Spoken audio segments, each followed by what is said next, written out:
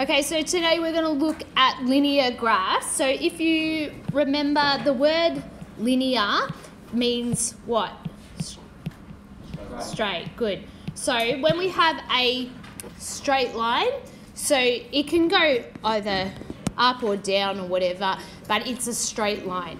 Now you guys have been used to seeing a lot of the linear equation written like this.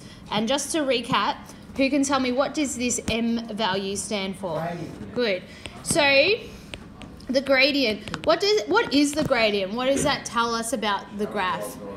Yeah, it tells us maybe about the steepness or the slope. Yeah?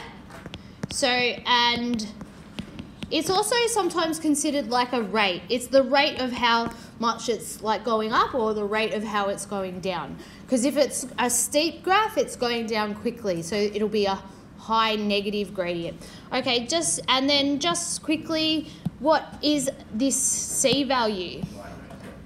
Good. So that is the y-intercept.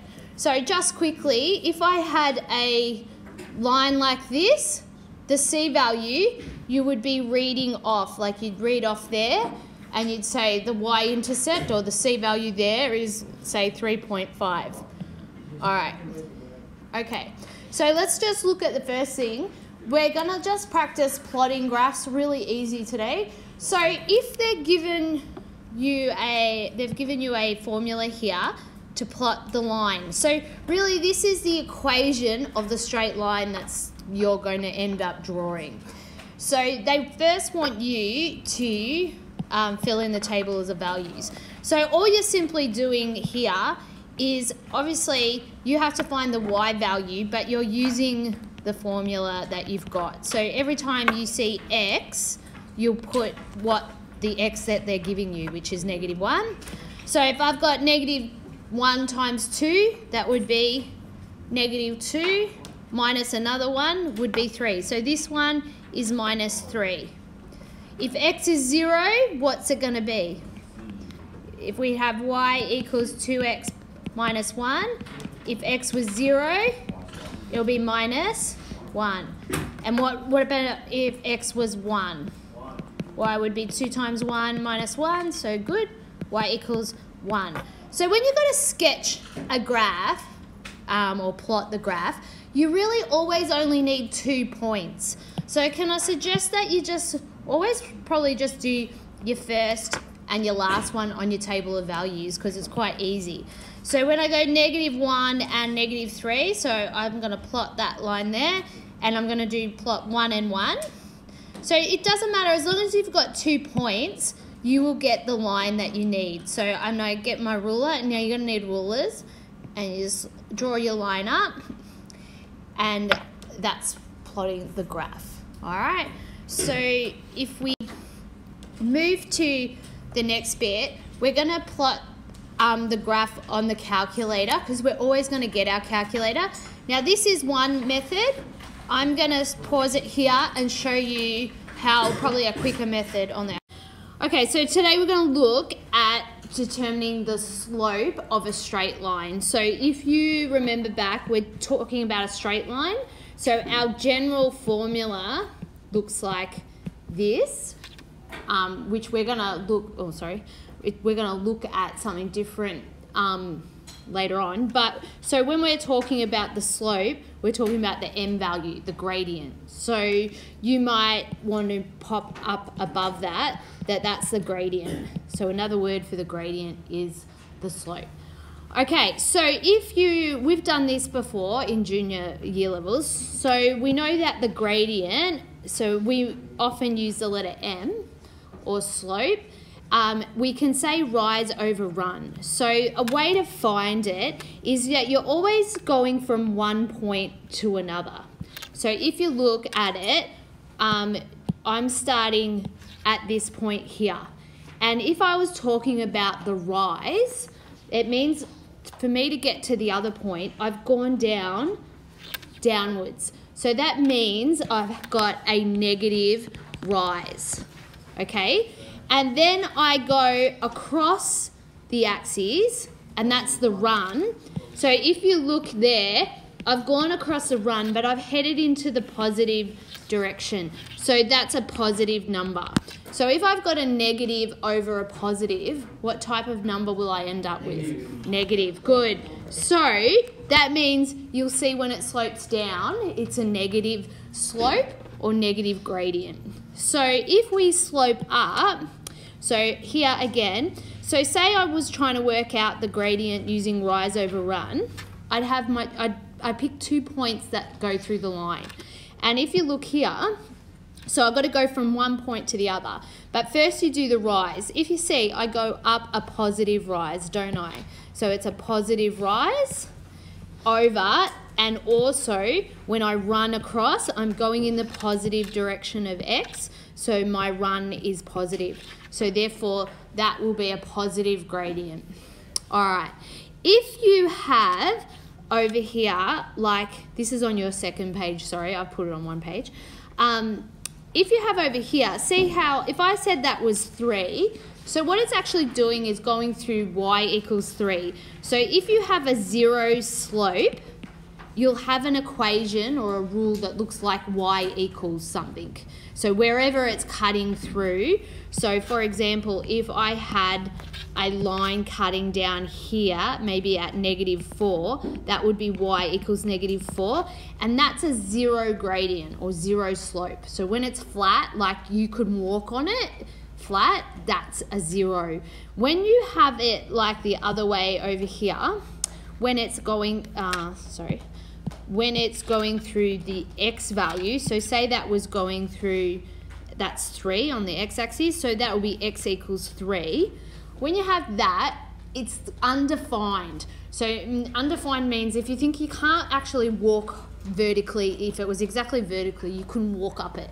So that's undefined. So sometimes you remember it that way. So if you have an x equals something, you'll have undefined on there. All right. So that's what we're talking about gradients. Sorry, and if I just go back up here, we can often use this formula with the y2 minus y1. And what that means is that, say this point up here, it would have had its own x value and y value. And this point down here would have had its own x value and its own y value. So I'm going to label it point 1 and point 2. So I'm calling the point 1, so if this is point 1, I'm giving it x1, labeling it x1 and y1. And if this is my point 2, I label it x2 and y2. Doesn't matter which one you label point 1 or point 2, you'll get the same. You should get the same value as if they labelled them the other way around. So let's have a go at doing them. That's on the next page. So let's go back. So here we have, it says find the slope. So you know that means gradient of the line passing through points 1 and 4 and 4 and 8. So what they're giving you here is 2 points. So maybe point 1 here. So I'm going to call it x1 and y1. And they're giving me point 2, my second point. So x2 and y2. All right. We're going to write the formula for gradient. So that was on the other page. So maybe m equals, so y2 minus y1 over x2 minus x1. So you just substitute the numbers in. So my y2 is 8 and my y1 is 4. My x2 was 4 and my x1 was 1.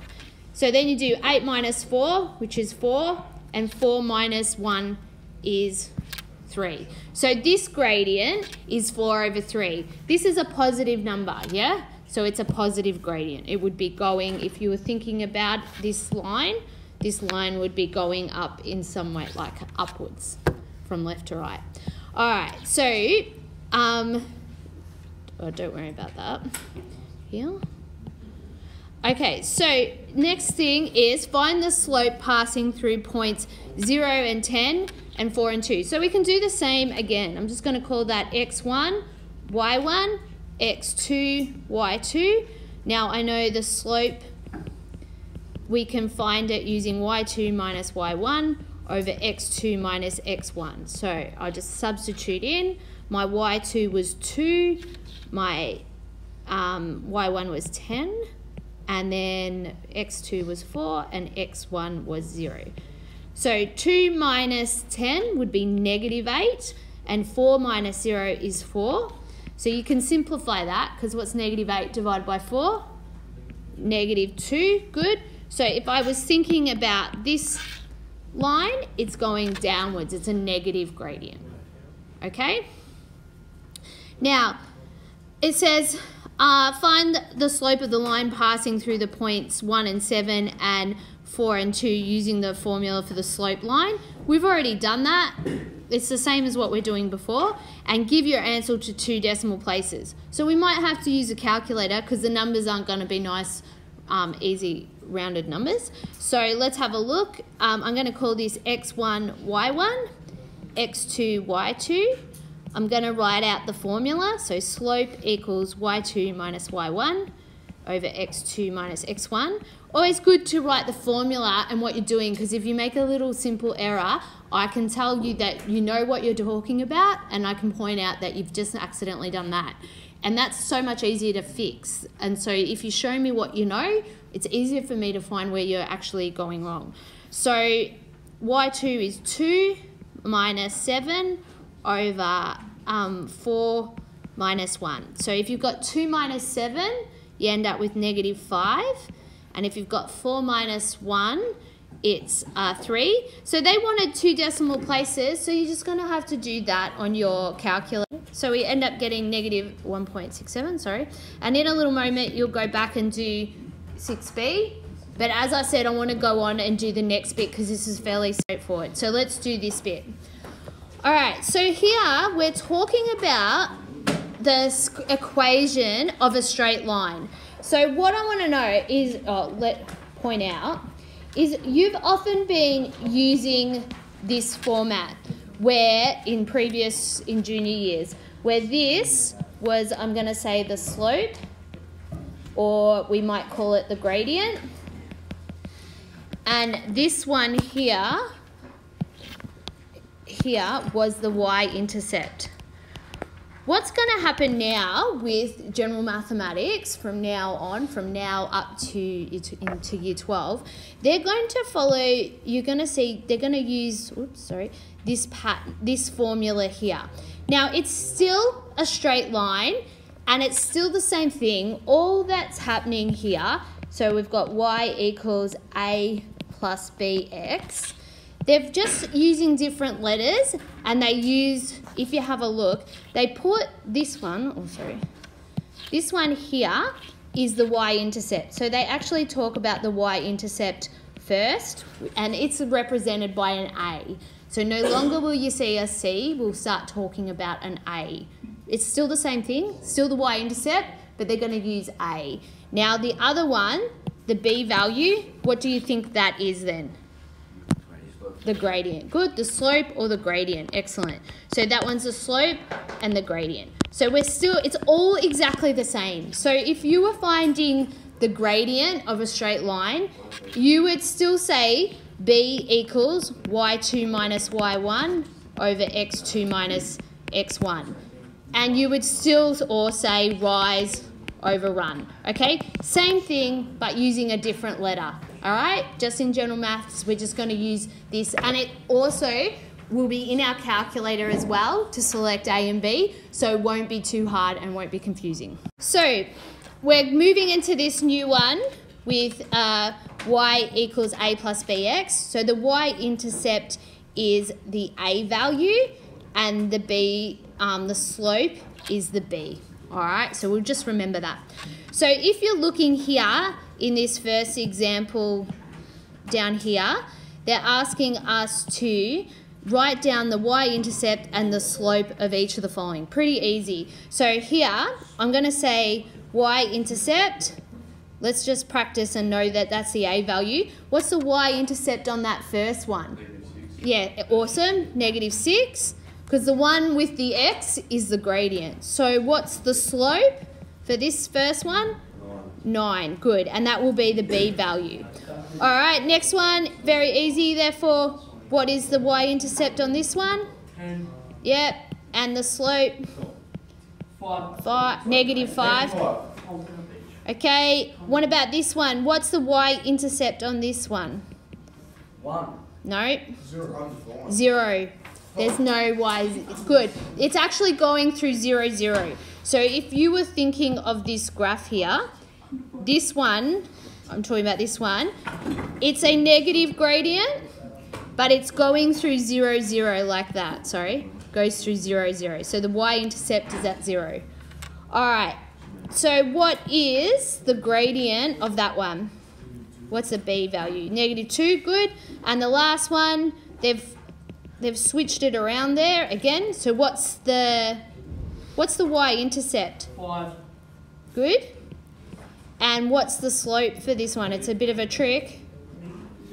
See this one, it's not written in y equals. So if I bring that negative 4x over, it'd be positive 4x plus 5. So what's the slope on this? 4. Good. Yeah, I know, they're a bit nasty. They won't do that in year 12. You won't see. You don't have to rearrange formulas like that, so don't stress too much.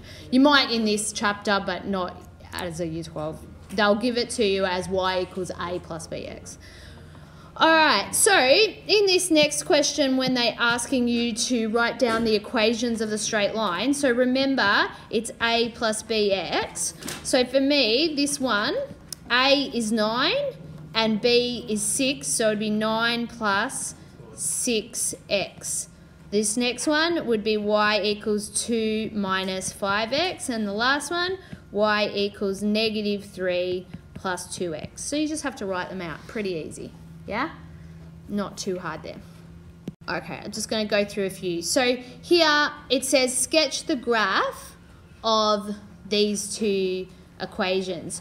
So you can, if you like, pop them into your calculators and just copy it if you like. But what they're doing here is they're going to do the y-intercept first, so which is 8. So they're marking here. You can see they're putting the 8. They then know that the b value, so the b equals 2. So remember, the b is the gradient, so I could say rise over run. I could write 2 as a fraction like that, 2 over 1, couldn't I? Yes, it means the same thing. So if you want, you can go from your 1 point, your y-intercept, and I'm going to go up a rise of 2. If I go up a rise of 2 from 8, what would I end up at? 10, good. And if I went over a run of 1, so I'm just going to go, oops, I'll just go across 1. Yeah, you can do... You could have done, that would be another point on your graph, 1 and 10. And it would have lined up, and you just get your ruler and you line them through there. I don't know why they chose 5 to substitute. They chose 5 and substituted into this formula. What would be easier is to choose even 1, yeah? Y equals 8 plus 2, y equals 10. That makes sense. That's what we found. So when x equals 1. Don't choose hard numbers, choose easy numbers. Pick your easiest ones. All right, so you're going to have to draw the equations. Just sketching. So sketching just means you get a ruler, you draw across like that, you quickly label your x, y. Yeah, I would label my y-intercept because I can read that, 8. And then I had my other point, which I said was 1 and 10. I do that, I get my ruler, and I draw the line. That's all sketching is. No measuring out the axes and, you know, nicer. You just have the ruler, makes it neat, and that's it, okay? I should have got the ruler out, but I was pretty good. All right, so that's all you have to do for sketching. No, don't waste too much time.